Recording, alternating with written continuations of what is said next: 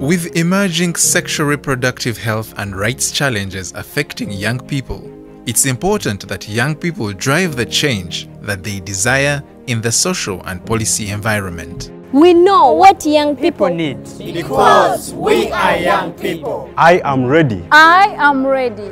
I am ready. I am ready to advocate for the rights of young people. We are ready to work with government. I am ready to work with you. Because we are young, energetic, and empowered. We are young advocates. We know our rights. I know my rights. I know my rights.